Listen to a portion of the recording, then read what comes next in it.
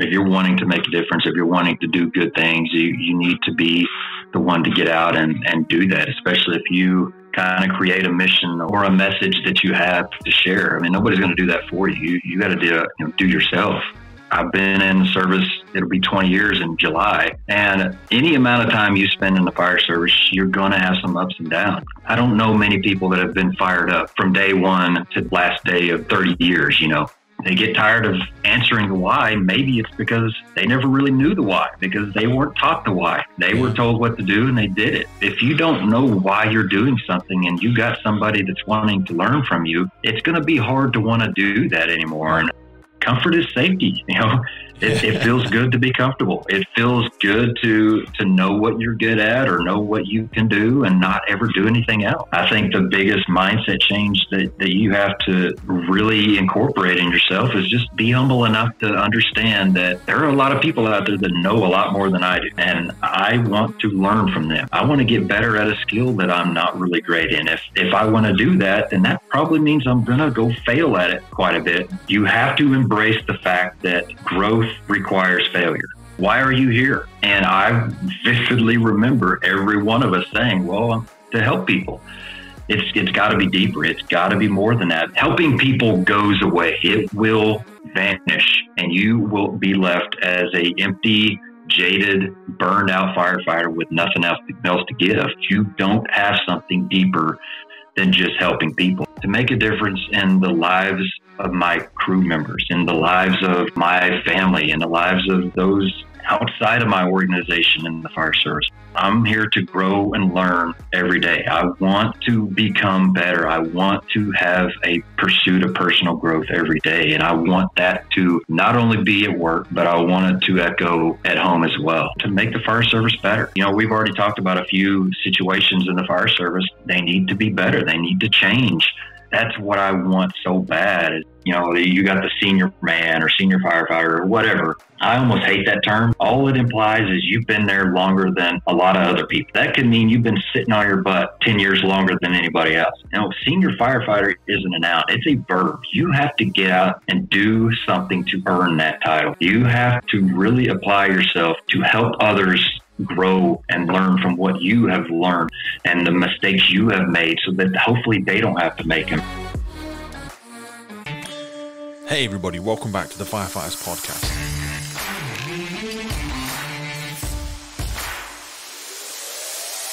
My guest today is Jeremy Sanders from Crew First Culture.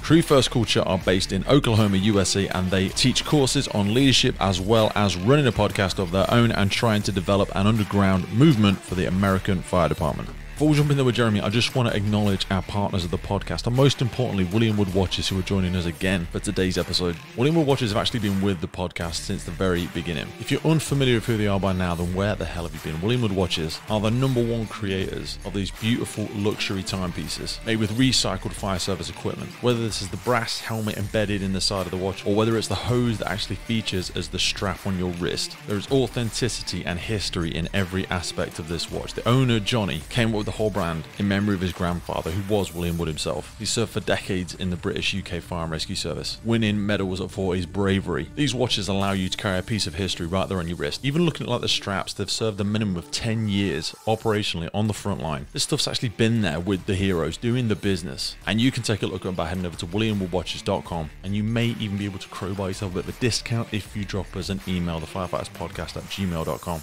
We may be able to sort you out. We can have a little word with Johnny, see what we can do. So if you are sitting comfortably, let's buckle up for safety, and I will see you crazy cats on the other side. Okay, I think that's good. You smiling, brother? You good? I sound pretty okay for you? You sound fantastic. You sound better than me. But that's, okay. I think that's the accent. So, don't blow smoke at your ass. But, mate, seriously, I don't know what it is. Thinking the other day, I was like, man, I'm going to get on there, and people that are around him, listening to him, are some hillbilly hick person with a cowboy accent or something. So it comes with an air of authenticity. People assume you've done like 150 years in the fire service, even when you just say anything remotely to do with the fire department. Perfect. Right. I'm ready, man.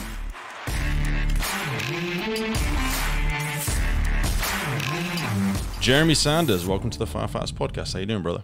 I'm awesome, man. Quite an honor. So thank you. Man, that's a lie. I'm not believing that. No, and I do appreciate it. We don't do much of this sort of stuff in the UK, so it is kind of strange and unique. You know what? I know it's not something we necessarily plan to talk about, but what is it about sort of the American Fire Department, the American Fire Services, that you guys just seem so much more proud, and so it's like you bathe in the passion and the kind of like you celebrate each other, you acknowledge each other.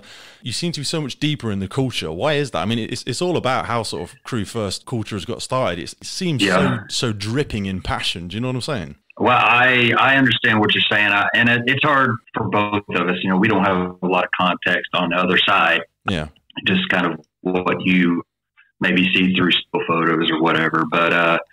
But for us, just the honesty part, I will say that it's not everywhere. I mean, it might be one of those kind of, you're seeing the highlights.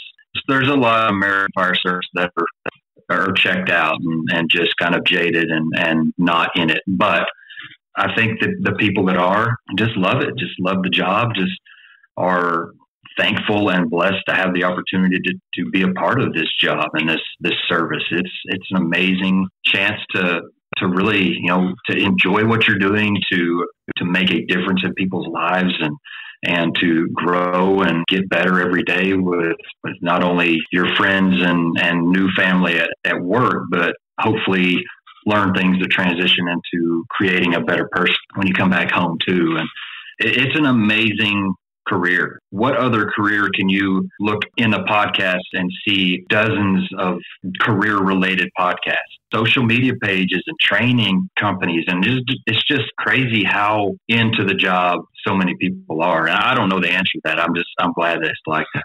No, man, and I totally agree with you. And I think there's a strange thing that it depends how you want to start and which like direction people want to go in when they start their careers. Because like you say, some people hit the valleys and stuff like that. I mean, I know we spoke about something we're going to speak about coming through about finding the real why. You did a great thing about that. I'll ask you about it in a little bit. But it's kind of like the chicken and egg about, for me, when people, if they lean into the job a little bit harder, then it almost gives you a greater sense of fulfillment, doesn't it? But like you say, when people start to check out, they take less from it. And therefore, they become more disinterested in it, and therefore they take this. And then that becomes like a negative, self-perpetuating loop. But the same can happen in reverse. Yep. Do you know what I mean? If you just lean in, people start to gravitate towards you, and depending, you know, you kind of have to go first, though, don't you? Yeah, I think that's the way it should be. You know, if you're wanting to make a difference, if you're wanting to do good things, you need to be the one to get out and do that, especially if you kind of create a mission or a message that you have to share. I mean, nobody's going to do that for you. You got to do yourself. Yeah. So one thing I will say, like for me, you know, like anybody else, I feel like it's probably across the board. I've been in the service, it'll be 20 years in July. And any amount of time you spend in the fire service, you're going to have some ups and downs. I don't know many people that have been fired up from day one to the last day of 30 years, you know. So you're going to have some downtimes too. And for me, now that I'm kind of back up on a high point, I have so much more fun. I enjoy the job so much more. I enjoy life so much more when I'm into it, when I am really reaching and striving for, you know, a pursuit of daily growth and trying to get better at different tasks and skills and things like that. I just enjoy the job so much more. And now that I've kind of got out of the slump, that last slump that I was in, it's really easy for me to see. And it's a cool thing to see. And it kind of helps keep you going, because I don't want to get down in that low valleys anymore and really not enjoy what I'm doing. I want to stay on top and enjoy it. I mean, you've written so many amazing things on the blog, and people you've had contribute to the page from your own learnings and observations. And I wanted to start with this whole sort of concept of creating your foundation. You spoke about this trend that you've seen these sort of great fire service, great fire department leaders are leaving the fire service, and they're taking all of those valuable lessons and experience that they've gained over the years and careers without really sharing them. And I think there's kind of two sides to that coin about some people don't feel like they've deserve to share it, and then some people are kind of hoarding the information. But when you became a station officer, you said that there were areas that you had no choice but just to learn as you went. Now, so why do you think that trend was happening when you wrote about that, creating your foundation? Man, I honestly, that's a great question. I wish I knew the answer. I'm trying to find the answer to that, and it's not a my department thing. You know, the more I get out and network across the pond, or whatever you want to call it, it's everywhere. You know, we're struggling to share experiences and knowledge that we've gained through entire careers before leaving, and we're struggling to develop officers before they step in that role, and we're struggling to properly mentor, you know, the new firefighters coming on. And I don't know why. I don't know why that is. I feel like almost some of it is just we're losing a little bit of teaching spirit to us. We're kind of falling back on, well, if you have a training division in your department, that's their job to train us, and it doesn't happen. You know, if we don't get out and do it ourselves, it's not going to happen to the full potential or the full area that we need to. And I don't know. I think maybe part of that is, you know, you hear it a lot. You know, why are you always asking why? You know, these newer people, they always want to know why. They don't just do the job. Well, I think maybe that's your answer right there, is these kind of middle road people, the older people, they get tired of answering the why. Maybe it's because they never really knew the why, because they weren't taught the why. They were told what to do and they did it, and they didn't really have a why. So if you don't know why you're doing something, and you got somebody that's wanting to learn from you, but you don't know how to answer their questions, it's going to be hard to want to do that anymore. And I don't know. I mean, maybe that has something to it, but I remember reading about, I think it was like Einstein or somebody said, you never fully understand something until you can explain it to a child. And the reason I think that's relevant to what we're talking about here is some people, and I think this might be a generational thing. I'm listening to you there, and I'm hearing what's changed. And I'm thinking to myself, this whole instant gratification society that we live in now, where things come fast. You know, I remember, you know, I wanted to be in the fire service since I was very, very young, and I was doing the whole cadets thing, and I would go down and see the fire department. I would read the books, and my dad we had this thing called Scouts and Cubs, and I think you kind of have it over there, but they're like, it's like a kids club that you go to, and you like learn campfires and you learn knot tying and all that sort of stuff. So I had a little bit of an introduction to that sort of stuff, but I knew it was going to take a long time for me to develop into that. Whereas now we're into this whole instant gratification thing, and I don't know if I think I'm fishing here, but I wonder if that's adding to the level of people never truly understanding why they wanted to get into it, because then when it comes to the point where you try and disseminate that, when you try to speak about it to people coming into the job now, maybe we'd struggle to articulate. But also, like, we're in an age now, like when we're doing podcasts, we came from an age where we read the books, and then we kind of moved into a period of time where we had presentations and stuff like that, and we need to fully embrace things like this, like what we're doing now. We're not, well, I can only speak for myself. I'm not an expert, you know what I mean? But I always say, I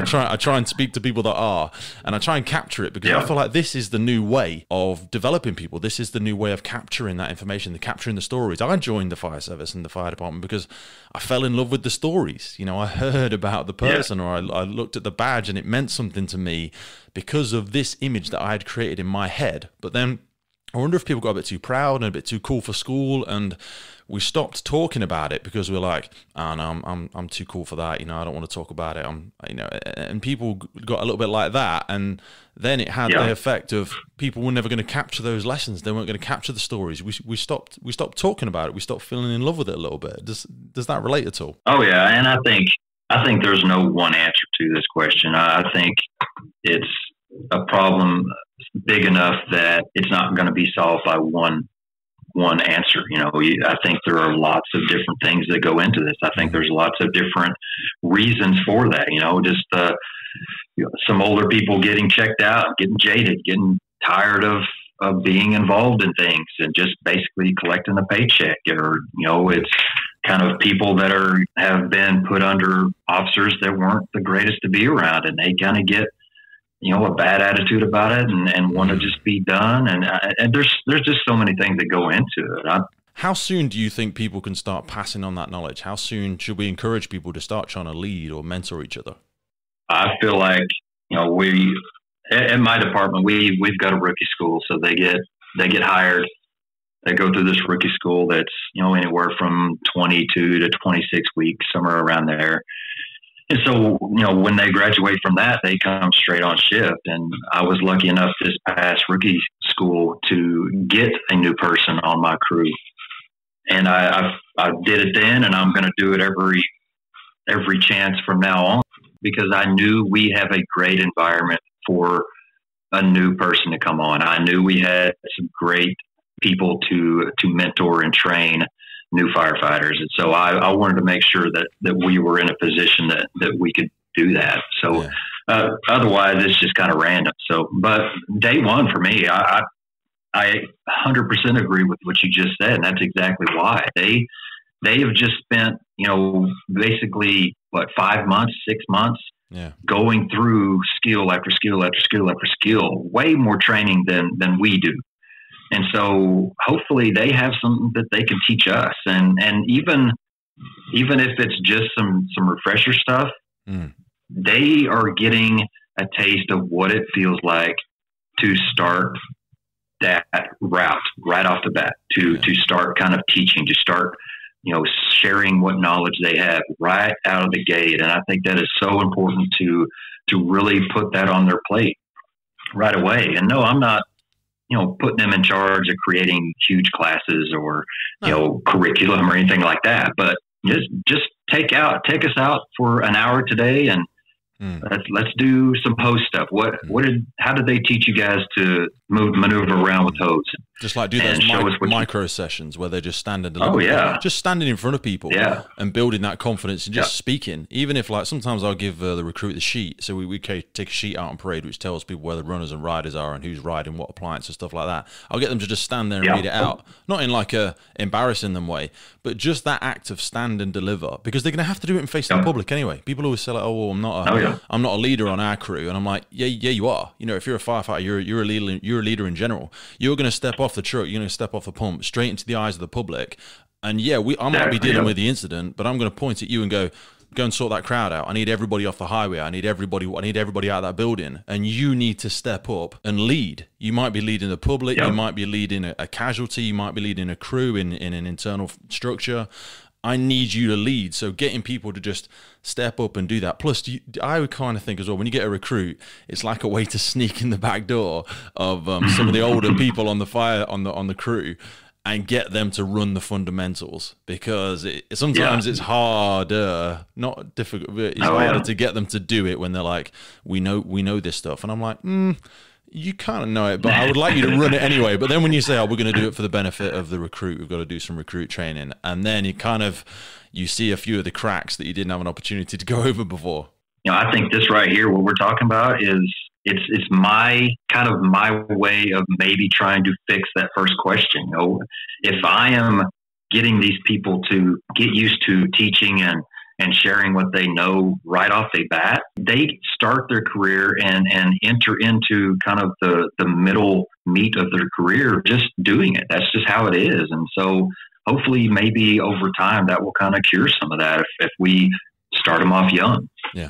Now, I love an article. I was looking through your blog before we came on, and I read one that effectively spoke about this sort of subconscious conditioning. That's kind of like kind of groupthink that occurs when people confine themselves to a single station or a district or a department because it's comfortable and it's familiar for them. So what do you think people are scared of or reluctant of to going beyond those current surroundings, and how can you prepare yourself mentally for moving outside of that comfort zone? Do you think there's benefits in moving watches? Is it common in the States for people to move stations or move crews, and do you think they should be doing that? For us, we went through a pretty lengthy time of, it seemed like there was constantly movement. Now, the past couple of years, it seems like it's been pretty stable.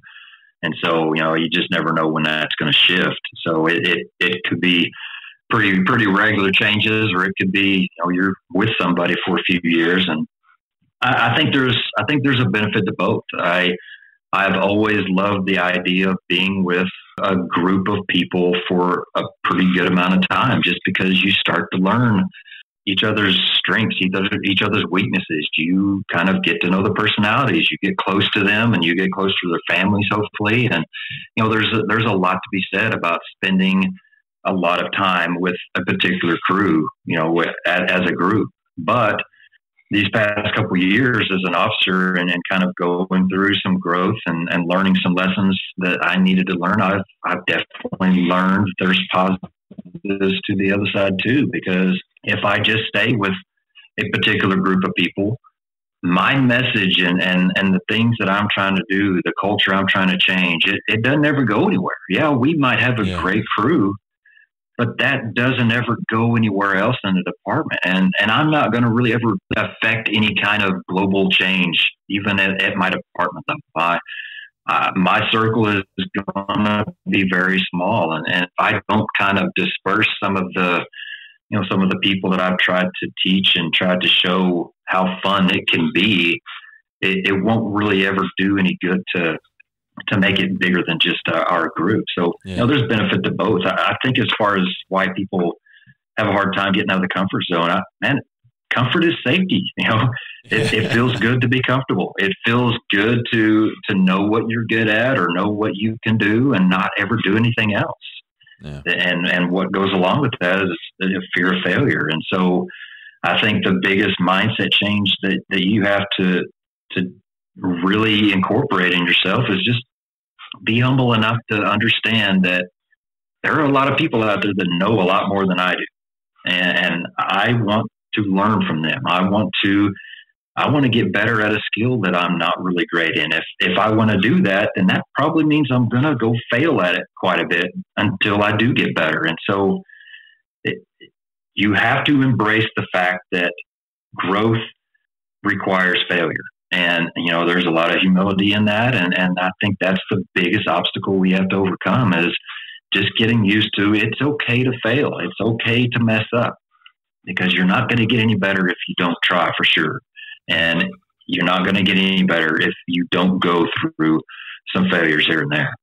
You make some great points there around, like you say, learning from different people as well, because I was with the same team for a couple of years. And then as I would sort of have this is kind of where the podcast came through, really, as I started having conversations with different people from different departments and different places in the UK, and I thought, there's some absolutely incredible people out there that just because of the communities they work in or the kind of layout of the patch that their station covers, they're going to have experiences that I'm never going to have. And how egotistical it was of me to think that the best people were on the watch of the station that I'm working on. These people are everywhere, and you're never going to be able to layer those experiences if you don't get it. And it doesn't mean that you don't like where you are either. If you want to move and develop yourself, it's not because you hate where you are. I say to people, I'm like, hey, I'm looking to move in a year or two, and they're like, oh yeah, you're not getting on very well. You're not very happy. I'm like, yeah, I love it. I love where I am, but I also, that station does water rescue, or that station does technical rescue, or they're specialists in high rise, and I'm like,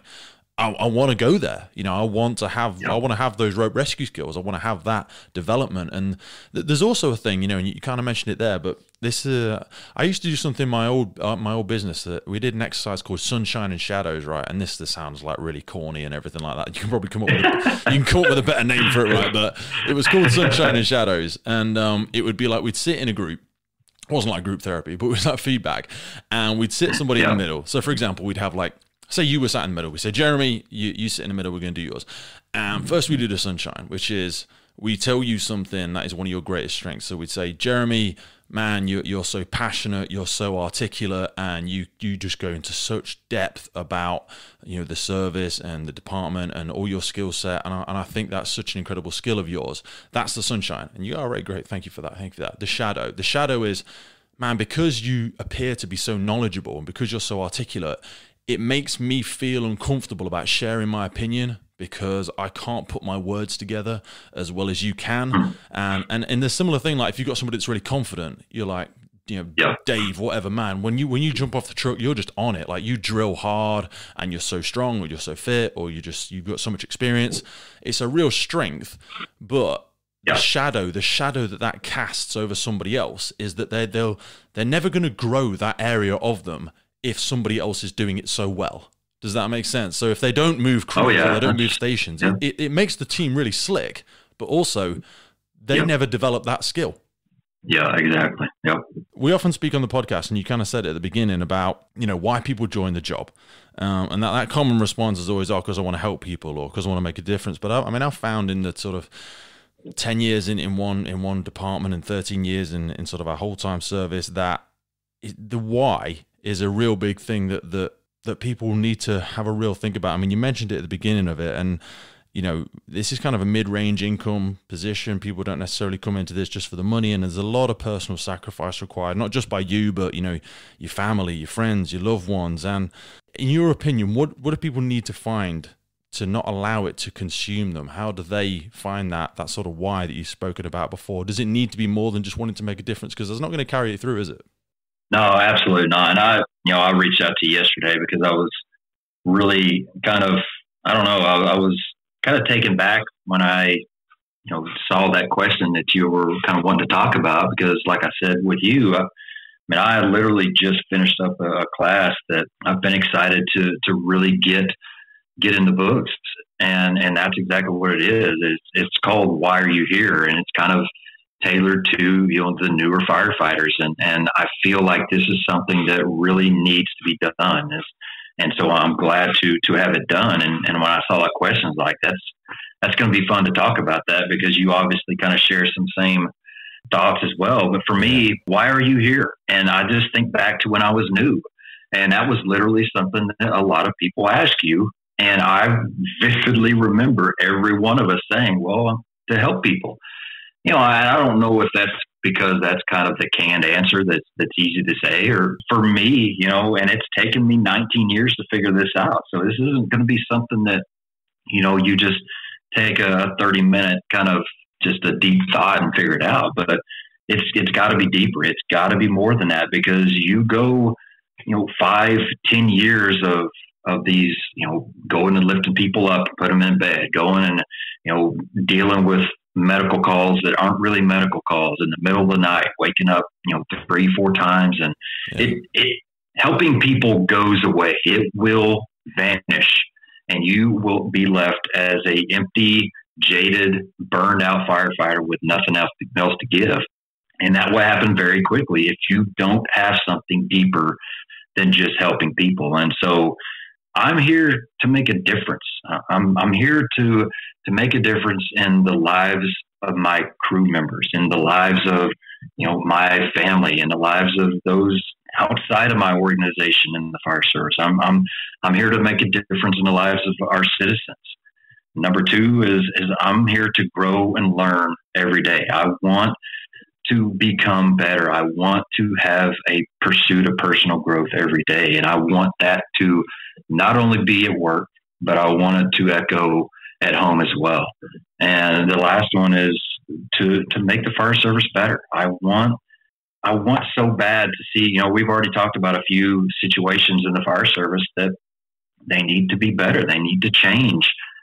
And that's what I want so bad, is I see these areas that we can be better in and we should be better in. And I want to do everything I can to make them better. And, it's just 3 things, but those 3 things keep me going. Those 3 things help me when, I haven't had a fire in forever and all I'm doing is lifting people up and putting them in bed. And man, it's hard to keep going when you go through stretches like that. It's tough. And so you have to really zoom out and think that person that you're going to see, you're like, if it's just for you, like, I'm just going to help people, like you say, that runs out. But for that one individual, you are the story they're going to tell. So when they go, they go, hey, I called the fire department out once. And who was that guy? What's his name? Jeremy. This guy Jeremy came out, right? And he did X, Y, Z, or he did ABC. And before he turned up, it was tragedy. And then he came and the team did X, Y, Z, and it became this. You will be their story. You might be their entire life's interaction with the fire department, and you will be the story that they tell. And like you said as well, we're just custodians of this. This was here long before we were, and it's going to be here long after, and are you going to leave it in a better place than what you found it? People often say to me, when I'm doing the podcast, and it's people that I've probably known before I was ever doing it, and they're like, oh, you know what, Pete? people, and these are the pessimists, and there's not many of them. We get some incredible feedback from the podcast, but you always get the people that want to throw stones, and at the end of the day, then they're not the people that want to do it anyway. But they always say stuff like, oh, Pete, you'll be remembered for doing all the stuff in the community and flapping your gums and talking about this and talking about that. And I said, yeah, you're probably right. I said, do you know what they'll probably remember you for? And they said, what? Nothing. They won't remember you for anything. And are you going to make a difference? Are you going to leave it better than you found it? All of these things. And every time you have a setback, the pessimist is stood there and they're ready to go, oh man, you know what? Ram this. Let's just forget it. They don't know what you've got, and they don't want to listen to you. And the job's ruined. The job's out. And I'm like, man, I can't engage with that. It doesn't fit my moral compass. I can't go there with you because there's no way for me to navigate back from there. And I see what it does to you. I don't see anybody enjoying being part of the thing that they spoke so highly about for so long when they're choosing to see all the negatives. They hunt them out like it's a little nugget, like they want to get reward for it. And it's hard for them to see people enjoying the job sometimes. And there is still so many incredible people. But that's why, people like yourself and whatever, you've got to put it out there. You've got to kind of get over yourself. And I know you have, but I know we're not alone in this. There's so many other people, because they want to re-engage in that why I did it, and know that they're not alone, because when they are sat on a crew one day and they've got somebody covering from a different station and they don't want to be here, and maybe they're 6 months away from retirement and they feel alone, they feel like, man, is this what it's like everywhere? Is everybody not enjoying it? And you're like, no, we're still pushing forward. There's still so many things for us to solve in the community, just because we're not doing the same jobs that we used to go to.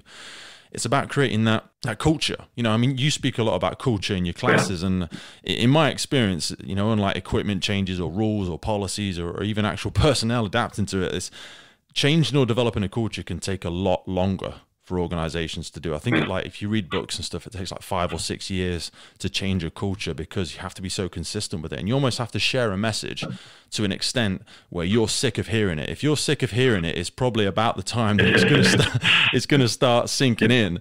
How do you think we create those cultures? Man, you said it right there. Just that consistency. And to be honest, that is something that I struggle with no matter where I'm at. I struggle with at work. I struggle with at home as a parent, as a husband. Consistency is hard for me. And I don't know if that's just an ADHD thing or just my personality or what, but that has been a struggle. And like you said, it's slow. If you're expecting to make big changes and drastically, make something better quickly, you're going to be very heartbroken, because it's not going to happen. And, I've been the captain at my station now, which is basically the station, the boss, leader, whatever you want to call it.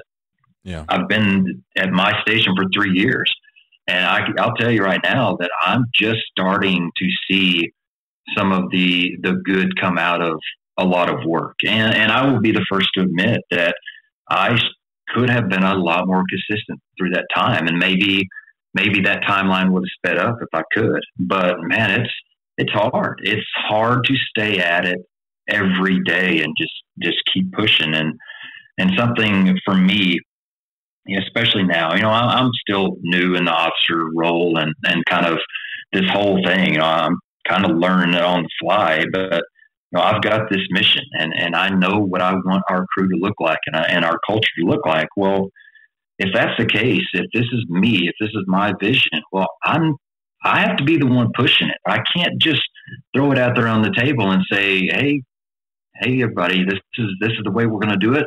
So let's go. And I'm going to hold you accountable from day one on pushing this, because this is what we want. Well, it's not really what we want. It's mainly what I want. Yeah. And I'm kind of going through a growth stage right now where I feel like I'm kind of, I've done it long enough and I feel confident enough in what my mission and vision look like that I'm ready to start asking, my crew members kind of how they feel like we can make it better and hopefully get a little bit more buy-in from them, because they are a part of that. And maybe that will help kind of that whole process, because I haven't really done a lot of that. I've asked them, what they need from me as their officer. and how to make things better. But I've never truly put it on their plate of saying, you know what I like, you know what I want our culture to be like.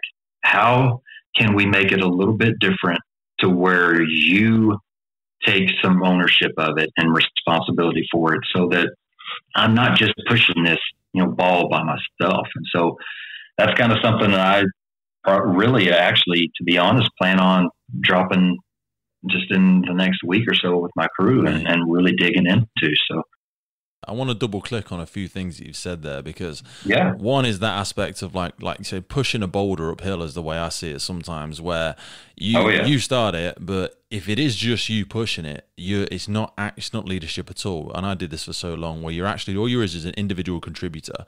You're just a nucleus that you plug it into the system and you just power it. It just brings a massive surge in it, but it's not sustainable. It's not consistent, and it will kill you. It will. Every time you come back and you realize when you hand it over to them and they placed their hands on the boulder and you went off your shift or you went off whatever, and you came back and found it at the bottom of the hill, and you just got bitter and stamped your feet and you dug in and then just pushed harder and pushed harder, because but you've got to slow down to bring people with you, haven't you? I always think of it like when you watch a space film or something like that, when they go, you come in too hot and you just bounce off the atmosphere, or a little bit like you've got to slow the train down for people to get on. And that's not to say that like they're slower or faster than you, but what I mean is, if you come in too hot, it's like arriving on station in the morning. I do a lot of stuff in the morning. I'll listen to an audiobook on the way in, and then I'll train before we start shift in case we get calls. I don't get a chance to train. So when I come in hot. Do you know what I mean? I come in ready, and you've got to stop yourself stepping in and like high-fiving somebody and saying, oh man, how are we going to smash it today? And they're looking at you, and they've literally just got in there on time, rolled out of bed, and they're looking at you with that blank face, and they're like, dude, don't come here with your high five. Give me about an hour. Give me about an hour. And like, if you come into, you almost have to, and it's not like being two-faced. You're not lying to people, but you have to come in slower, come in colder. Yeah. It's the whole like warming up the frog in the frying pan thing. If you come in too hot, they just jump straight out. You've got to slow down and bring them with you. You said about sort of asking your crews how to bring them on. There's 4 great questions I used to do a role called continuous improvement, which is like a CI technician. It's about Kaizen. You ever read a book called Kaizen? I have not, but my driver and good friend that would consider him one of my biggest mentors, he talks about that all the time. So I have heard it through him. Yes. Kaizen, Six Sigma, continuous improvement. Have a look. There's a book called Kaizen. It's good. Have a read of it. And there's 4 questions that I go into sometimes with teams.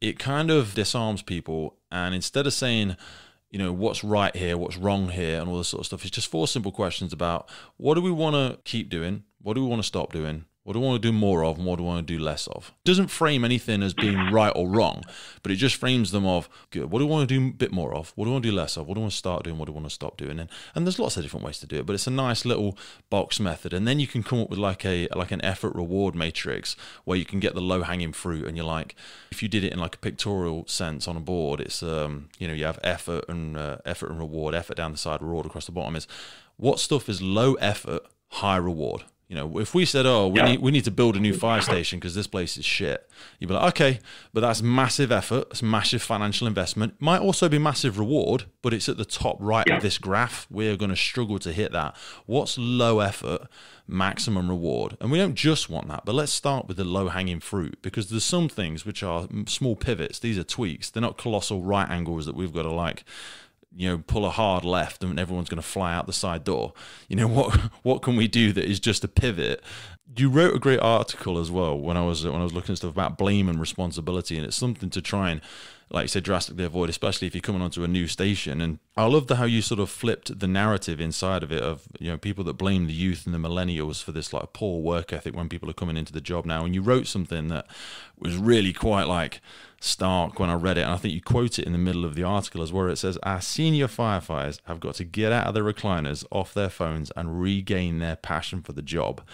That is going to be an uncomfortable read for some people when they look at it. But you're right, and I often say, we can't just look at the past and go, oh, it's a waste of time, or this is rubbish. If it was crap before we got here, then that's fine. But if it's rubbish while we're here, or if it's rubbish in the future, that's our responsibility now.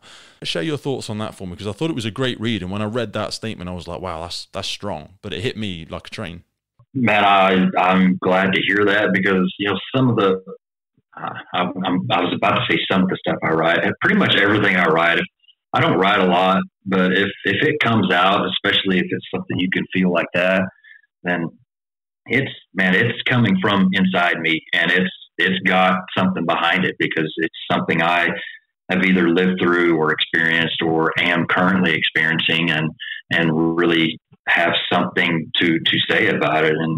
And that's exactly where that kind of came from, is personal experience and kind of frustration. And we've got some great senior people in our department, and that have had a lot of good experience and should be taking our department to a whole new level and just really blowing the roof off of things. But to be honest, a lot of these people they're not gone. They're not there. They're checked out. They're sitting in seats and just kind of collecting a paycheck like we talked about. And man, it's hard.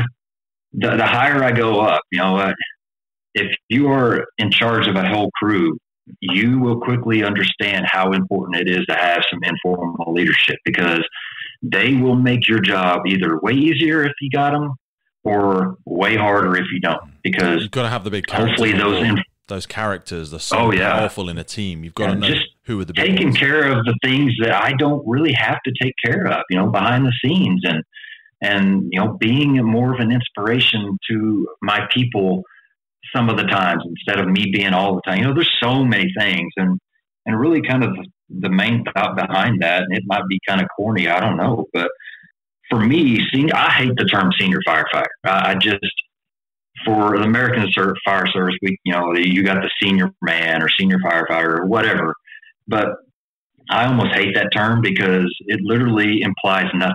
All it implies is you've been there longer than a lot of other people. That could mean you've been sitting on your butt for 10 years longer than anybody else. I don't know. Yeah. But for me, that's not a noun. Senior firefighter isn't a noun. It's a verb. You have to get out and do something to earn that title. For me, you have to really apply yourself to help others grow and learn from what you have learned and grown, and the mistakes you have made, so that hopefully they don't have to make them. And as you can see, I start getting worked up just talking about it.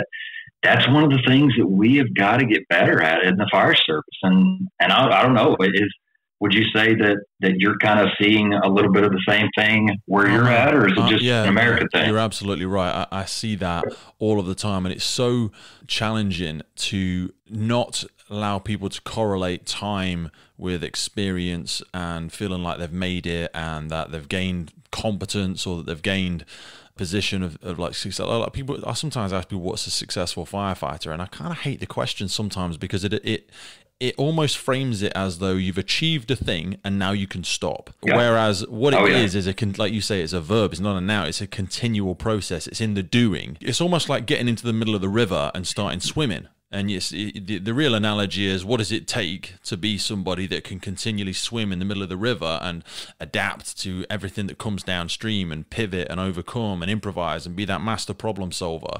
If you get there and think, I've made it, and do nothing, you drown. And that's what you see. You see a lot of people sitting back because they got into the middle of the river at one point in time, but they've stayed there doing nothing. They've started drowning. And then when they do, go into a job, or, you do get a series of incidents where they're really tested and they crumble, and then you have a whole different thing on their hands, where they become disengaged because they feel like they're so behind the curve. And then like the upcoming firefighters, or the upcoming crew members, don't look at them as a position of respect anymore, because they've seen that their skill set isn't there, or their fundamentals aren't there, and the experience stood for nothing.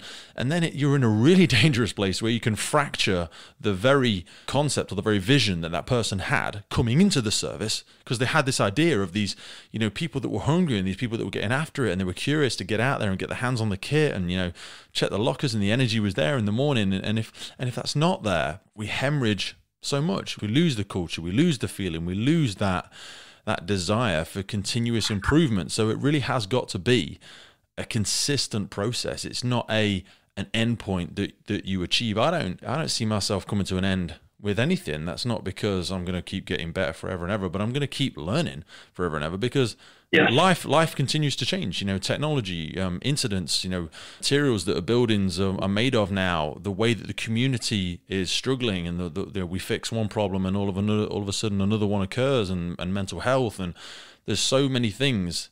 There's no such thing as standing still. Everything else is moving forwards. No. If you think you're standing still, everything else, you're actually going backwards.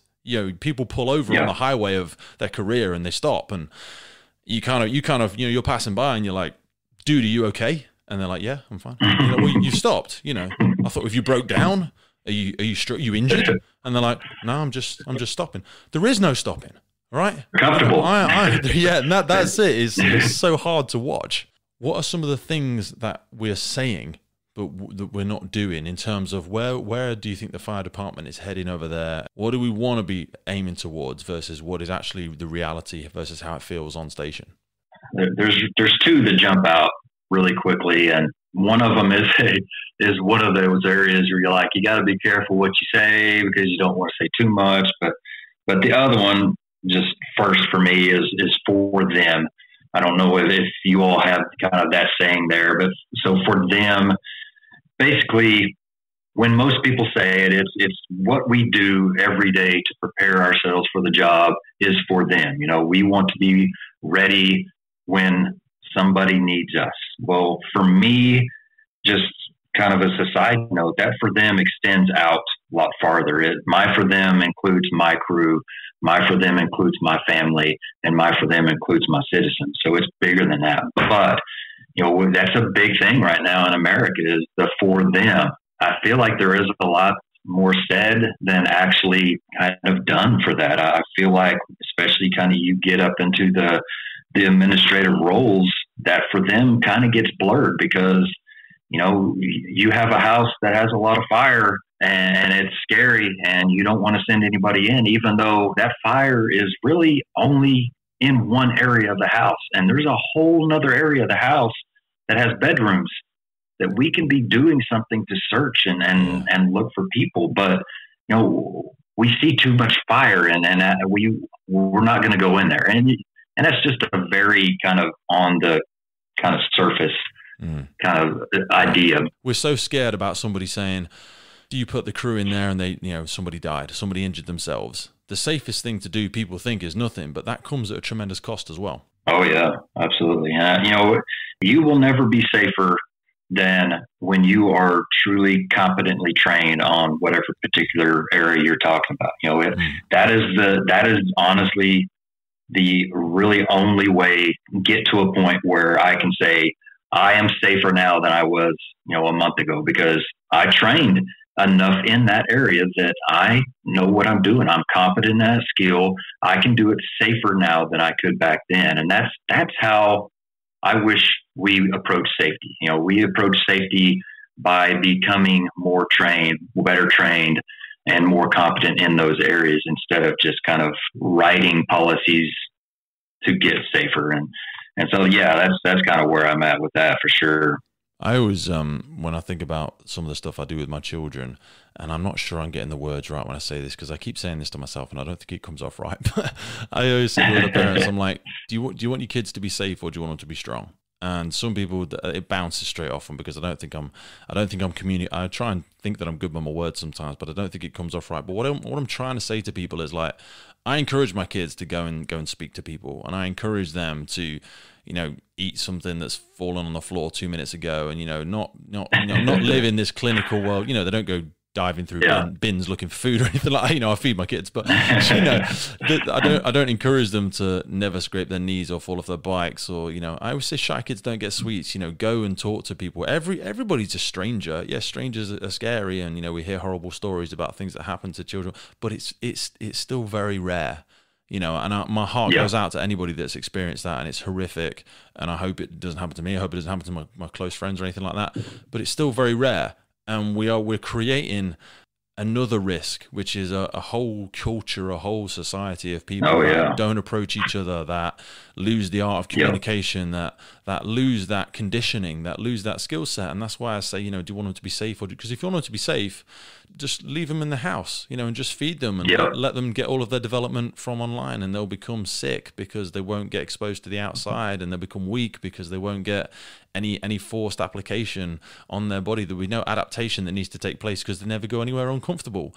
And where does that lead? There's a balance somewhere, and I'm sure I'm probably a little bit too far in one direction. I appreciate that, but I would rather they be ready for an opportunity or a threat, rather than being so naive in this ever-evolving world of threats. And I say that both in the aspect of emergency services, but also just in life in general. There's some complex stuff going on out there that I don't know anything about, but unless I'm willing to go out there and know that, whatever it's going to be, I'm going to be strong enough, prepared enough physically, financially, emotionally to try and deal with it. Otherwise, what the alternative is just stay inside, and that's not going to get anybody anywhere. Absolutely. Yeah, for sure. Where has a lot of this come from for yourself? I wanted to ask you about books or documentaries or films, or what are some of the books that you suggest people look at, or is there any resources when you think about anything you've read when you first started in your career, or even if it's outside of the job, is there anything that's really helped you, a resource in your development that people go to? Yeah, absolutely, lots. And just to start off with, I live 100 miles from my actual department, which I know that probably doesn't mean anything to you. It takes me it takes me an hour and basically 40 minutes to get to work. So I'll apply that. And so anytime somebody hears that, the first thing they're going to say is, "Man, how do you do that?" As I get old, on and on. Drive. I've never really felt that way, and I kind of enjoy that drive. The past couple of years, I will say over and over again, have been a huge area of growth for me in my life, not only at the fire service, but at home as well. And I will contribute a very, very high percentage of that growth to that drive, because I've been able to grab a hold of completely wasted time and use it for growth. And by doing that, or by saying that, I mean, with podcasts, with Audible books and things like that I can listen to.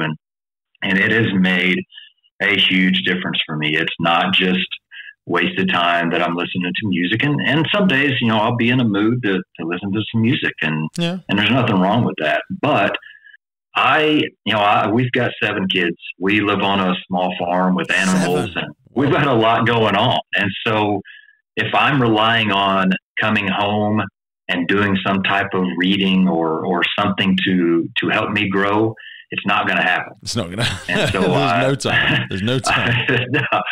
And so I've been able to really kind of to grab a hold of that time and make it work for me. And so, but as far as books, and there's definitely 2 that I've listened to over the past couple months that have made a huge impact to me. And I'll start with the first one because the second one is the most recent and the most impact. But the first one is It's Your Ship, and it's done by, I believe he's an admiral, or he was an admiral, Michael Abrashoff.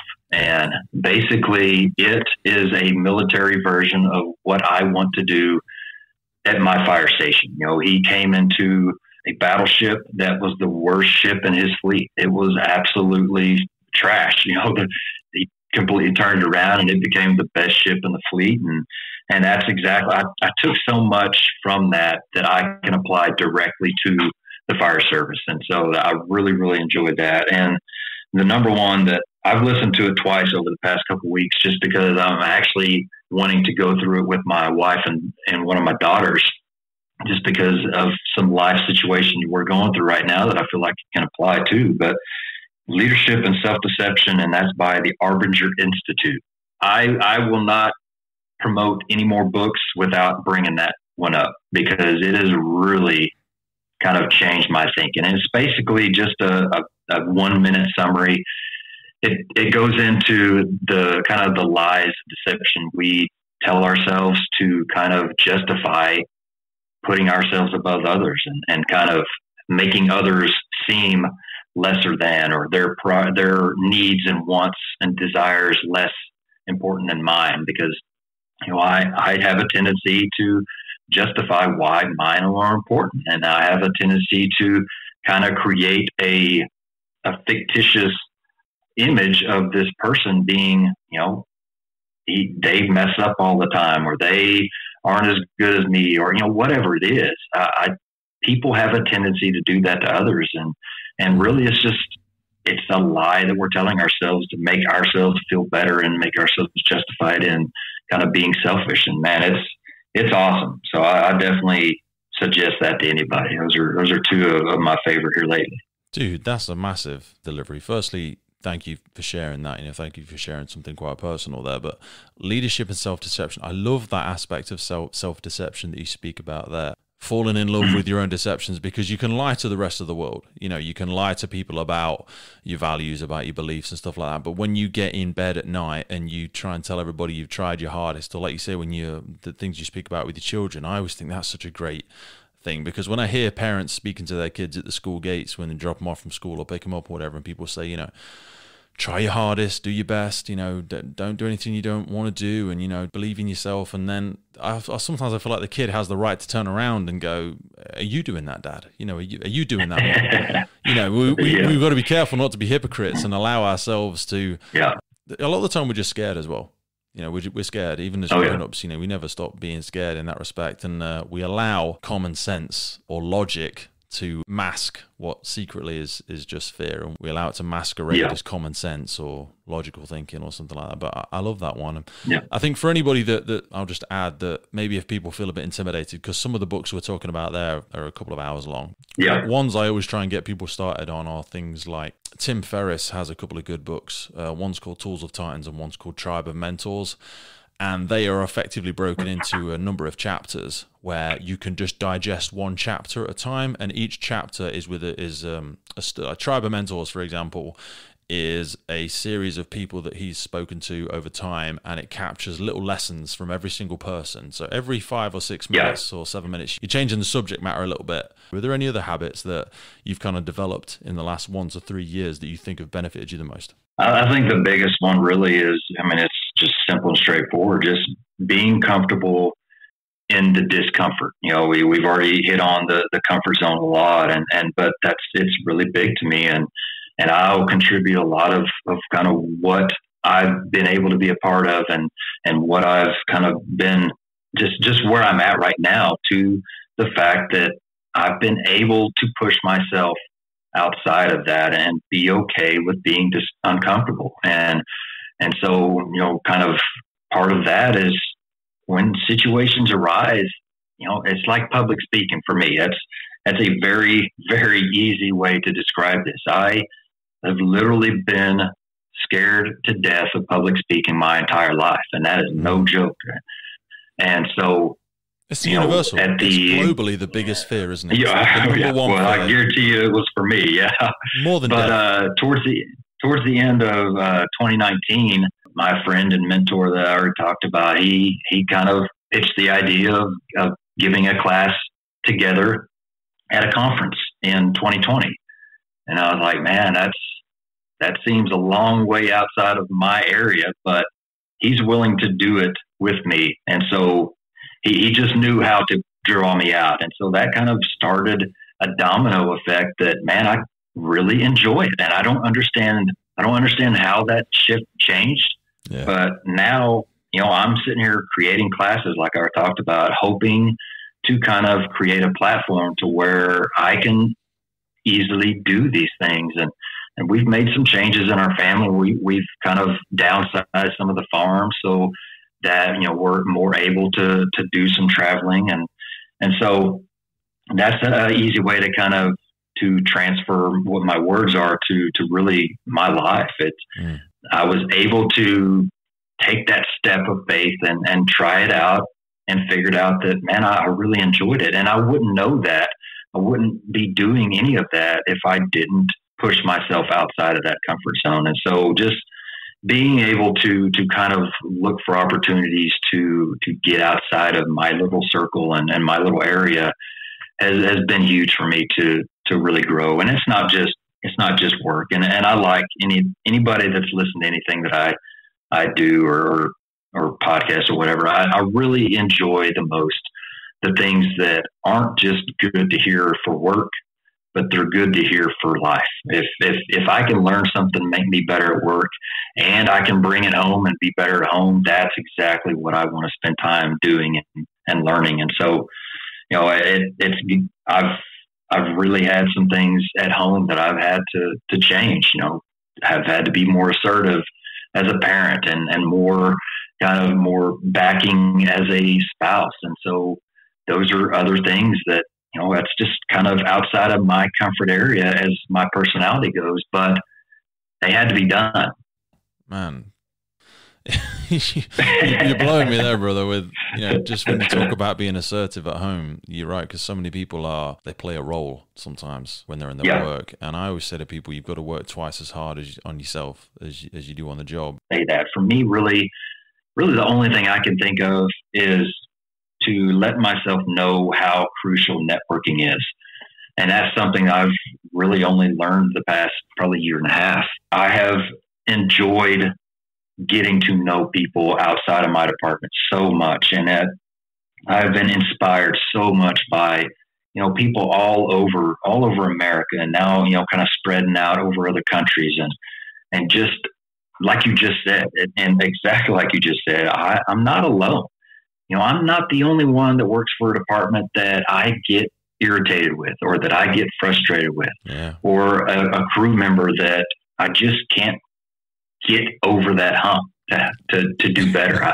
I'm not the only one. But if I didn't do that, if I didn't network and I stuck myself in my, my station and my department, the walls of my little department, I wouldn't know that, and I wouldn't feel the comfort and be inspired by these people, because if you don't reach out and find that, you just don't know it's there. And so that's something that I always try to share with others is, man, it is a big, big fire service world out there. And you will never know that if you don't take that first step outside of your organization and kind of start to see that, go to classes and conferences and watch some YouTube videos, listen to some podcasts, whatever it is, start kind of meeting these other people that need or want to help others. They want to help others get over humps that they've already been over. They want to help others get better like they did. And they want you to kind of help them when they need it too. And it's just a huge, it's just amazing. I have been truly amazed at how humble, how genuine, how awesome these people are. The big names in the fire service, little names in the fire service, it doesn't matter. They're just great people. And it's been such a blessing for me to start meeting people that I would have never, ever met in my life if I didn't kind of start putting myself out there and doing some things to gain that. I always say to people, when you start doing that, when you start going on that walk, or you start trying to climb or push or grow in that way, it's not necessarily lonelier, it's just less crowded. There's just less people. It doesn't mean it's lonely. You do find that your circle just becomes different. It's not better or worse than anybody else's. It just changes. And I've felt the value of association that I get from reaching out to people like yourself and other people is that I get those connections, and it makes you feel less lonely. And it makes you feel like you're not crazy, and you're not just like seeing something in the wrong way just because nobody else is seeing what you're seeing at the minute. But you've had different experiences, you know what I mean? So when you have conversations with all the people you have, it's going to change your perspective. It's going to change your optimism. You'll go, hey, I can see a different way of doing this, but nobody else has seen that. So you're looking at something on a totally different angle, and it's the unknown. If they haven't had that conversation that you've had, or they haven't had that moment of inspiration, then it's to be fair to them, it's not surprising they don't feel as optimistic about it, because they haven't seen it, or they haven't had that conversation. They haven't had that insight that you've had. But it makes you feel like you're not wrong for having that insight. We all have a story. We all have things that need to be shared, because it doesn't matter what you've dealt with. It doesn't matter what you've been through. It doesn't matter what you've kind of overcome or what.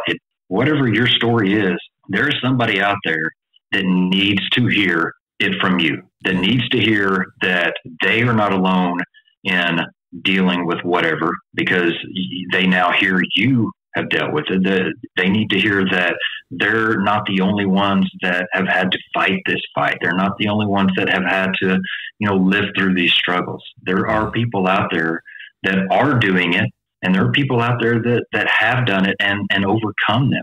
Yeah. And so everybody has a story, and everybody should share that story. It's almost like a life version of what we started this whole thing out with, not sharing your experiences in the fire service. But it's to the life level. We need to be sharing our stories because there's people out there that need to hear them. There's people out there that it will make a difference in their life just by hearing you tell, a situation about your life. And so it's kind of a big thing. And so I like to kind of talk about that too. To me, kind of the best illustration for that is, if you are the person that has that experience, that challenge that you've been or going through, if you keep it to yourself, if you don't share it with anybody or help anybody out with that story, you basically went through whatever that was for nothing. You literally went through that situation in your life that was probably the worst situation that you could ever imagine facing and battling and hopefully winning, but you went through it for nothing. You got no good out of it. If you share it, then you're getting a benefit. I wanted to ask you, as we're doing so much reflection there, is there anything that like a common piece of advice that you think people should ignore heading into the fire department or maybe in life in general? For the fire service, to me, one you always hear, or at least hear, is it's not your emergency. It can be used in a variety of ways and in a variety of kind of reasons. But basically, to me, when I hear that, it's almost saying that I'm not really going to put any effort out because this isn't my emergency. I'm going to go do my job and get things done, but I'm not going to really do much extra. And so I've always hated that. I wish that would kind of go away. I feel like every emergency that we respond to, even though it might not seem like an emergency to us, most of the time it is probably one of the worst days of that person's life. And so it's easy to, and it kind of ties into a lot of other things we've talked about, but it's easy to kind of fall into that mindset of, oh, here we go again. We're lifting this person up for the third time today or whatever. Well, and I know there are some situations where there are people that just push your buttons and there are people that abuse the system, and I get it. And I'm not really talking about that, but control the controllables. These people, these people call 911 because they need help. And like you talked about earlier, you're probably the bright moment of their day or week or month. And man, that should feel good. And that should feel like that should make you feel like, man, I don't only want to go solve their problem, but I want to do it even better. I want to be even, better at it than I was and handle it in a way that it even has a better outcome. And that's kind of one of the biggest for me. Where does this go from now? Because more people need to hear this. And I know you deliver courses and stuff like that. Where do you see this heading?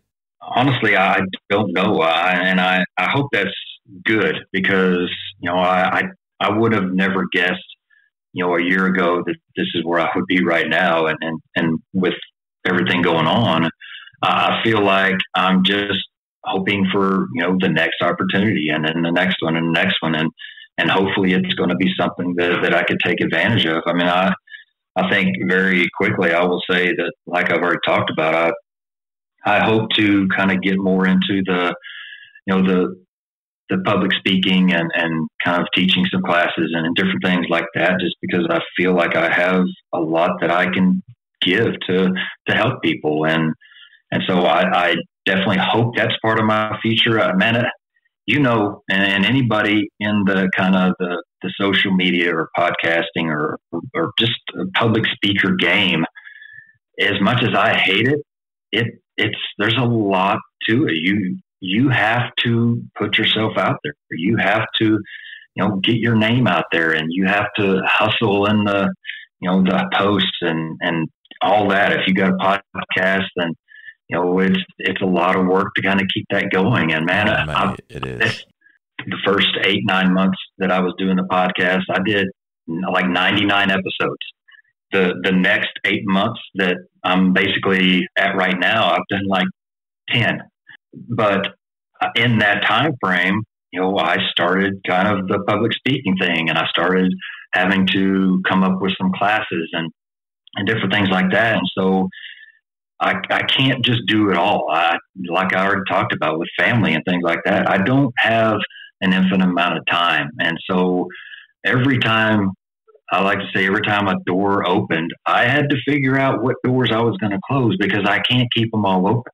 Yeah. I had to kind of back off on the podcast a little bit and the posting on social media a little bit, so that I could kind of keep my mind focused on creating some classes and keep my mind focused on the true priority of my family. And I hope that I'm kind of at the start of this still. I hope there's a lot left, and I feel like I'm here because there's a lot left. So I'm pretty confident in that. There's a lot set up for me. I just have to kind of figure out how to maneuver my way in the right direction. But it's always going to have to be about balance, because as soon as me and my mind start seeing all these great things that I want to be a part of, I start losing sight of the family. I start losing sight on, you know, being a better officer at work and a better, you know, husband and dad and at home. And so it's a constant, I mean, literally a constant fight within myself of trying to stay balanced with everything going on.